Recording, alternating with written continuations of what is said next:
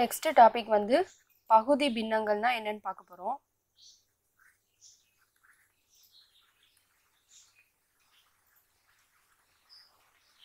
So அதில் first எடுத்துக்காட்டு சம்ல பகுதி பின்னங்களாக பிரிக்கவும் கொடுத்துருக்காங்க.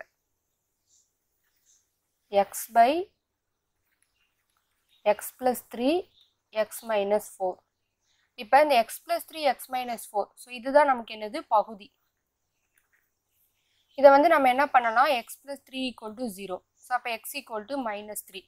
அப்போ எக்ஸுக்கு நம்மளால் என்ன செய்ய முடியுது, ஒரு மெய்யெண்கிற நம்மளால் கொண்டு வர முடியுது. ஸோ அப்படி இருக்கிறத நம்ம எப்படி பிரிக்கணும் அப்படின்னு பார்த்தீங்கன்னா, இப்போ கொடுத்துருக்கிற சம்மை நம்ம வந்து ஃபஸ்ட்டு லெஃப்ட் சைடு எழுதிக்கணும். X by X plus 3 X minus 4 equal to, இப்போ ரைட் சைடில் இது எப்படி எழுதணும் அப்படின்னா ஏ பை எக்ஸ் ப்ளஸ் 3. ஸோ இது ஒன்று தனியாக பிரிக்கணும், plus B by X minus 4. இந்த பகுதியை வந்து பின்னங்களாக நம்ம பிரிச்சிருக்கோம். ஸோ அதுதான் பகுதி பின்னங்களாக பிரிக்கவும். கீழே கொடுத்துருக்க பகுதி ரெண்டையும் நம்ம என்ன செஞ்சுருக்கோம், தனித்தனியாக பிரிச்சிருக்கோம். இப்போ இதை வந்து நம்ம என்ன செய்யணும், கிராஸ் மல்டிப்ளிகேஷன் பண்ணணும். ஸோ ஏவும் பியும் X by X plus 3 X minus 4 equal to, so cross multiplication பண்ணோன்னா A into X minus 4 plus B into X plus 3 by x plus 3 into x minus 4.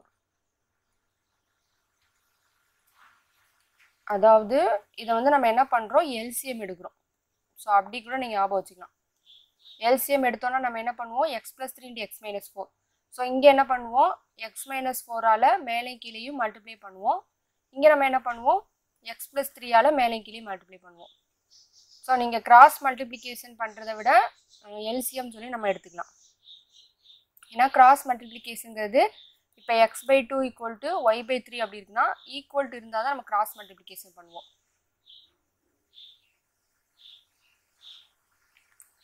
So இப்போ இதுக்கு நம்ம என்ன செஞ்சுருக்கோம், எல்சிஎம் எடுத்திருக்கோம்.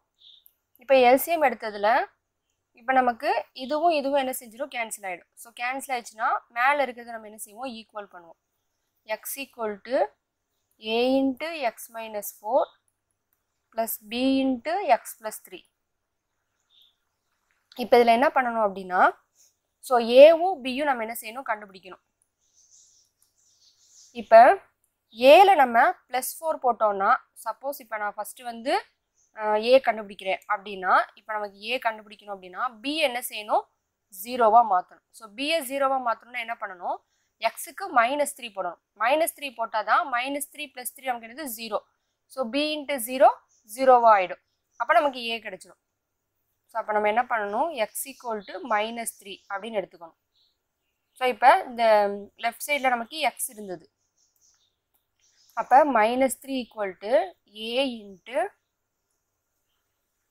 -3 -4, ஏன்னா எக்ஸுக்கு பதிலாக -3 போடணும், plus B into -3 + 3. So -3 equal to A into -7 plus B into நமக்கு 0. ஸோ 0வால் எதை மல்டிப்ளை பண்ணாலும் நமக்கு 0 தான். இந்த பி டேர்ம் ஃபுல்லாக 0வாக மாறிடும். இப்போ -3 ஈக்குவல் டு -7a, ஏன்னா பி ஃபுல்லாக நமக்கு 0வாக மாறிடுது. அடுத்து இப்போ ஏ ஈக்குவல் டு, ஸோ நமக்கு மல்டிப்ளிகேஷன் இருக்குது, டிவிஷனாக மாறிடும். இப்போ மைனஸு கேன்சல் பண்ணோன்னா ஏ ஈக்குவல் டு 3/7 கிடச்சிச்சு. அடுத்து இதே மாதிரி தான் அடுத்து என்ன பண்ணணும், பி கண்டுபிடிக்கணும். பி கண்டுபிடிக்கணும்னா ஏவை என்ன செய்யணும், 0வாக்கணும். ஏவை இங்கே நம்ம 0வாக்கணும்னா என்ன பண்ணணும், இங்கே -4 இருக்குது. ஸோ +4 போட்டால் நமக்கு 0 ஆகிடும். இப்போ எக்ஸ் ஈக்குவல் டு 4 + 4ன்னு எடுத்துக்கிறோம். இப்போ எக்ஸுக்கு பதிலாக 4 equal to A into 4 - 4 plus B into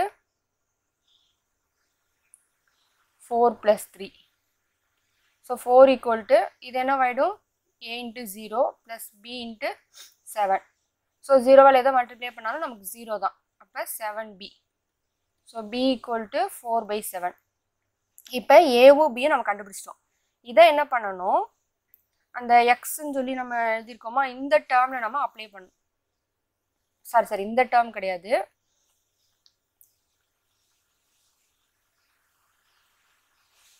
இந்த இந்த செகண்ட் ஸ்டெப்பில். ஸோ சம் எடுத்து எழுதியிருக்கோம், அடுத்து சம்லேருந்து செகண்ட் ஸ்டெப் எழுதியிருக்கோம். இதில் என்ன செய்யணும், அப்ளை பண்ணணும். ஸோ எப்படின்னு பார்த்தீங்கன்னா X by X plus 3 X minus 4 equal to ஏ என்ன கண்டுபிடிச்சிட்டோம், 3/7 பை எக்ஸ் ப்ளஸ் 3. ஸோ இதை வந்து நம்ம என்ன செஞ்சுருக்கோம், எல்சிஎம் எடுத்திருக்கோம். ஸோ நான் வந்து கிராஸ் மல்டிப்ளிகேஷன் சொல்லிட்டேன், கிராஸ் மல்டிப்ளிகேஷன் கிடையாது, எல்சிஎம் நம்ம எடுக்கணும். அடுத்து பி என்ன கண்டுபிடிச்சிருக்கோம், 4/7 ப்ளஸ் 4/7 பை எக்ஸ் மைனஸ் 4. இப்போ இந்த 3/7 வந்து நம்ம என்ன செய்யறோம், இதுவே நமக்கு பையில் தான் இருக்குது, அப்படியே இந்த 7 என்ன செய்யணும், நம்ம கீழே கொண்டு வந்துடணும். Equal to 3/7 into X plus 3 plus 4/7 into X minus 4. So left side நமக்கு என்ன இருந்தது, X into X plus 3 into X minus 4.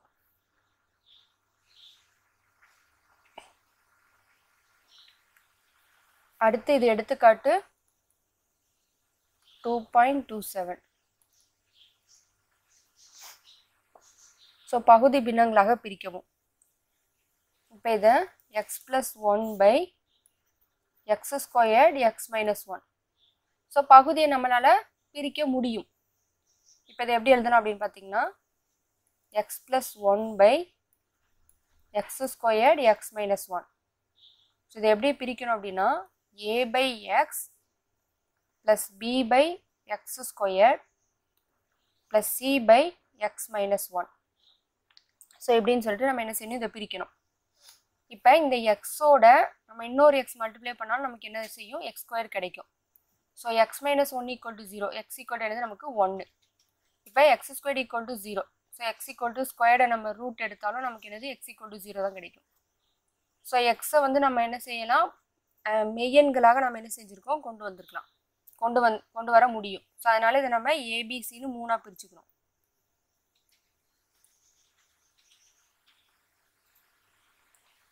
இப்போ நம்ம இந்த பகுதி 2ஐயும் விட்டுறோம். ஸோ கீழே இருக்கிற இந்த பகுதி 2ஐயும் விட்டுட்டோம்னா நமக்கு என்ன இருக்குது, எக்ஸ் ப்ளஸ் 1.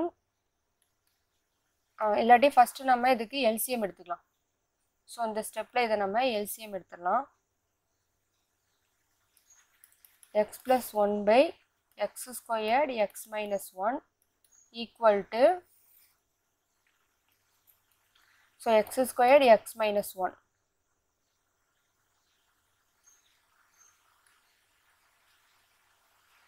ஸோ இங்கே நம்ம எக்ஸுக்கு எதை மல்டிப்ளை பண்ணால் எக்ஸ் ஸ்கொயர் கிடைக்கும், இன்ட்டு எக்ஸால். அப்போ கீழே எக்ஸால் பண்ணோன்னா நமக்கு மேலே எக்ஸால் பண்ணுவோம். அடுத்து இன்னொன்று எல்சிஎம் என்ன இருக்குது, எக்ஸ் மைனஸ் 1 இருக்குது. ஸோ அதே இங்கே என்ன செய்யணும், நம்ம மல்டிப்ளை பண்ணணும். அப்போ ஏ இன்ட்டு எக்ஸ் மைனஸ் 1. இப்போ இந்த பியில் பார்த்தீங்கன்னா நமக்கு ஏற்கனவே எக்ஸ் ஸ்கொயர்டு இருக்குது. ஸோ இங்கே வெறும் எக்ஸ் மட்டும் இருந்ததால் இதோட நம்ம என்ன செஞ்சோம், எக்ஸையும் மல்டிப்ளை பண்ணோம், அடுத்து எக்ஸ் மைனஸ் 1ஐயும் மல்டிப்ளை பண்ணோம். இங்கே நமக்கு எக்ஸ் ஸ்கொயர்டு இருக்குது. ஸோ இப்போ இங்கே மட்டும் நம்ம என்ன பண்ணணும், எக்ஸ் மைனஸ் 1 மட்டும் மல்டிப்ளை பண்ணால் போதும். Plus B into X minus 1 plus C. So இங்கே நமக்கு ஏற்கனவே எக்ஸ் மைனஸ் 1 இருக்குது, நமக்கு தேவையானது எக்ஸ் ஸ்கொயர் தான். ஸோ அப்போ எக்ஸ் ஸ்கொயர் தான் நம்ம மேலே கீழேயும் மல்டிப்ளை பண்ணுவோம். ஸோ நம்ம வந்து நம்பர் வச்சு தான் எல்சிஎம் எடுத்திருப்போம், இங்கே வந்து நம்ம எக்ஸை வச்சு எல்சிஎம் எடுக்கிறோம். இப்போ நமக்கு கீழே இருக்க இந்த பகுதி 2ம் கேன்சல் ஆகிடும். ஸோ அப்போ X plus 1 equal to ax into X minus 1 plus B X minus 1 plus C X square. இப்போ நம்ம இதில் போன எடுத்துக்காட்டு சொன்னால் நம்ம ஏபின்னு மட்டும் 2 வேல்யூ மட்டும் கண்டுபிடிச்சோம். இங்கே நம்ம ஏபிசி 3ஐயும் கண்டுபிடிக்கணும். ஸோ இப்போ இதில் வந்து பார்த்தீங்கன்னா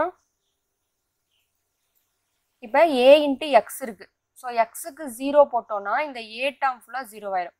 ஏன்னா 0வால் எதை மல்டிப்ளை பண்ணாலும் 0 ஆகிடும், சியும் 0 ஆகிடும். ஸோ அப்போ நம்ம பி கண்டுபிடிச்சிக்கலாம். ஸோ மாற்றி வரிசைப்படி தான் ஏபிசி தான் கண்டுபிடிக்கணும் கிடையாது, ஃபஸ்ட்டு பி கண்டுபிடிக்கலாம் அல்லது சி கண்டுபிடிக்கலாம், எதுனாலும் கண்டுபிடிக்கலாம். ஸோ எக்ஸ் ஈக்குவல் டு 0 அப்படின்னா plus 0 plus 1 equal to A into 0 0 minus 1 plus B into 0 minus 1 plus C 0 square. இப்போ இந்த 0 வந்து இன்ட்டில் இருக்குது. ஸோ 0வால் எதை மல்டிப்ளை பண்ணாலும் இங்கே ஃபுல்லாக 0 ஆகிடும். ப்ளஸ் பி 0வால் எதை கழிச்சாலும் நமக்கு அதே எண் தான் வரும். -1 ப்ளஸ் சி 0வால் எதை இங்கே வந்து மல்டிப்ளையில் இருக்குது. 0வால் எதை மல்டிப்ளை பண்ணாலும் 0 ஆகிடும். ஸோ 0 + 1 நமக்கு 1. அப்போ பி 1 = -b. ஸோ இதை நம்ம ப்ளஸ் பியை மாற்றும் பொழுது மைனஸால் மல்டிப்ளை பண்ணோம்னா b = -1. ஏன்னா இங்கே பியில் இருக்கிற மைனஸ் வந்து ப்ளஸ்ஸாக மாறிடும், +1 மைனஸாக மாறிடும். இப்போ நம்ம b கண்டுபிடிச்சிட்டோம். அடுத்தது வந்து ஸோ எக்ஸ் வந்து 1ன்னு எடுத்தோம்னா ஏவும் 0 ஆகிடும், பியும் 0 ஆகிடும், சி கண்டுபிடிச்சிடலாம். ஸோ எக்ஸ் = 1ன்னு எடுத்தோம்னா 1 + 1 = a × எக்ஸுக்கு பதிலாக 1, அடுத்து 1 - 1 ப்ளஸ் b × எக்ஸுக்கு பதிலாக 1 - 1 ப்ளஸ் c × எக்ஸ் பதிலாக 1² இப்போ இங்கே 1 - 1 நமக்கு என்னது 0. ஸோ 1 - 1 0. இப்போ இந்த 0 மல்டிப்ளையில் இருக்கிறதால a × 0 நமக்கு வந்து 0 ஆயிடும், b × 0 0 ஆகிடும். ஸோ 1² நமக்கு 1 தான் ப்ளஸ் சி. இங்கே 1 + 1 2. ஸோ அப்போ நமக்கு என்ன இருக்குது? c = 2. அடுத்து நம்ம கண்டுபிடிக்க வேண்டியது a மட்டும்தான். ஸோ a கண்டுபிடிக்கணும் அப்படின்னா இப்போ நமக்கு பியும் தெரியும், சியும் தெரியும். ஸோ அப்போ எக்ஸ் = -1ன்னு எடுத்துக்கிறோம். இப்போ -1ன்னு எடுத்தோம்னா நமக்கு -1 + 1 = a × -1 -1 - 1 plus b × -1 - 1 plus c × -1². So இந்த சைடு நமக்கு 0வாக மாறிடும்.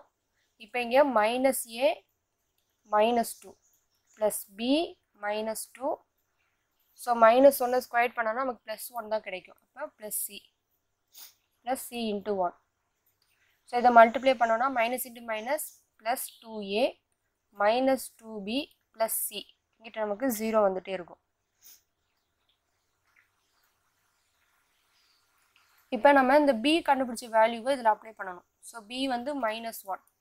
இப்போ 2a - 2, b வந்து -1 ப்ளஸ் c என்ன கண்டுபிடிச்சிருக்கோம் +2. ஸோ இந்த 0வை இந்த சைடு போட்டுக்கலாம் = 0. இப்போ 2a இதை மல்டிப்ளை பண்ணோன்னா -× என்னது +2 + 2 = 0. So 2a + 4 = 0. 2a = -4. So a = -4/2. இப்போ a = -2.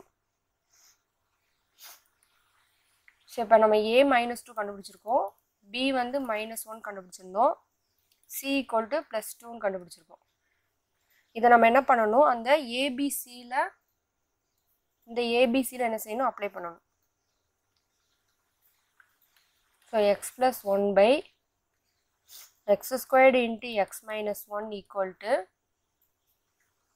இப்போ இங்கே நமக்கு a/x. ஃபஸ்ட்டு வந்து a/x.